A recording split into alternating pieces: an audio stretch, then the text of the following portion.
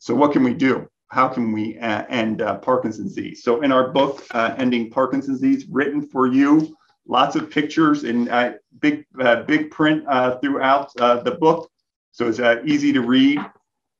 We outline a PACT, P-A-C-T, to end Parkinson's disease. And the first step to that PACT, the first step to any pandemic, any crisis, is to contain it and to prevent its spread.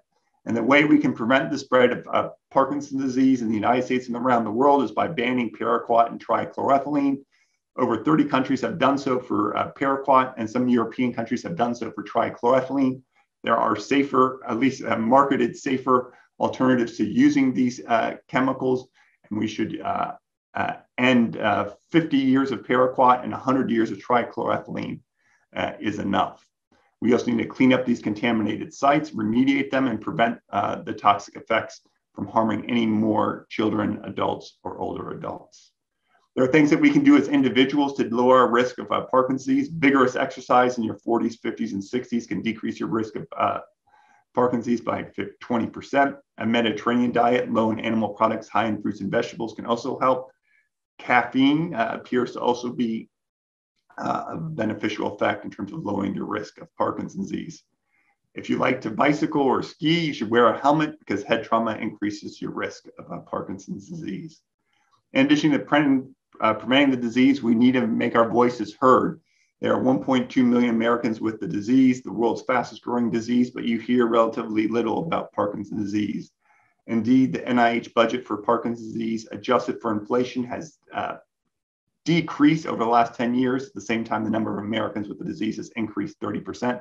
I don't know any other disease where the number of people with that disease in the United States has increased 30%, and funding from the NIH has actually decreased when adjusted for inflation. To give you a flavor, we spend $250 million from the NIH on Parkinson's disease. Medicare alone spends $25 billion, over $100 for every $1 that NIH spends investigating research into Parkinson's disease. We spend $100 on caring for people with the disease.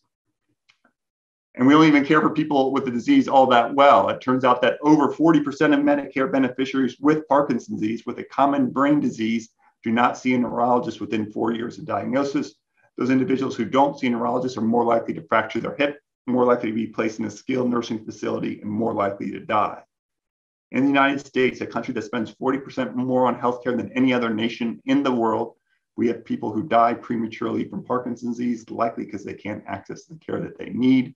One of the silver linings of the COVID-19 pandemic has been the widespread adoption of telemedicine.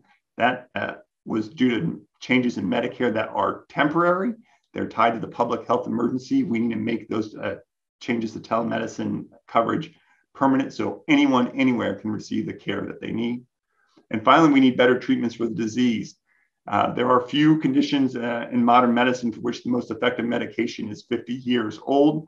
That shouldn't be a badge of pride. That should be something to make us question our current approaches. We've had more therapeutic breakthroughs for Parkinson's disease last century than we've had this century. We need better objective measures of Parkinson's disease, of Alzheimer's disease, and many brain diseases, so we can find better treatments for these conditions faster. So what can you do right now? If I've gotten you fired up, I hope I have. You can read our book, Ending Parkinson's Disease. You can purchase it on Amazon right now. All of the authors, Dr. Todd Scher, Michael Oken, Bas Bloom, and I are devoting all of our proceeds to efforts to stop Parkinson's disease. So by buying this book, you're helping us take efforts to prevent and end this disease. If you cannot afford a copy of the disease, you just email us at info@endingpd.org, tell us your mailing address, and we'll send you one for free. But if you can afford one, purchase on Amazon or your favorite bookseller. But if you can't afford it, and I know some of you can't, just email us and we'll send you a complimentary copy. It'll be our pleasure. Second thing you can do is you can join the PD Avengers, a global grassroots organization founded by people with Parkinson's disease, has 5,000 members from over 80 countries and 80 partner organizations. I'm proud to be a PD Avenger. You can go to pdavengers.com right now and join it. Third, I mentioned that this is Parkinson's Disease Awareness Month. On April 23rd, you can join us, including me, in Central Park in New York City for the Parkinson's Unity Walk. Before the COVID-19 pandemic, this walk attracted over 10,000 people. We'd love to see 20,000 people join us for the largest Parkinson's walk ever. And you just go to unitywalk.org to join. There's no fee to participate in the walk. Finally, there's a new spark that's being ignited, we hope in part by the book, we hope by you all participating in this great healthcare conference. Go to worldparkinsonsday.com and share the spark to get the words out about Parkinson's disease.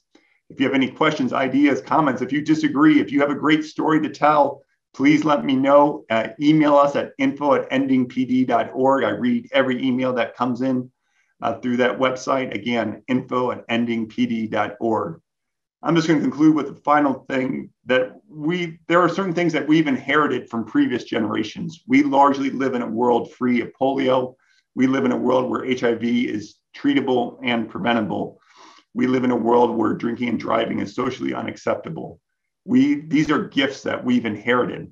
It's time for us to reciprocate. It's time for us to work together to develop a world where future generations will see Parkinson's disease not as the world's fastest growing disease, but one that is extraordinarily rare.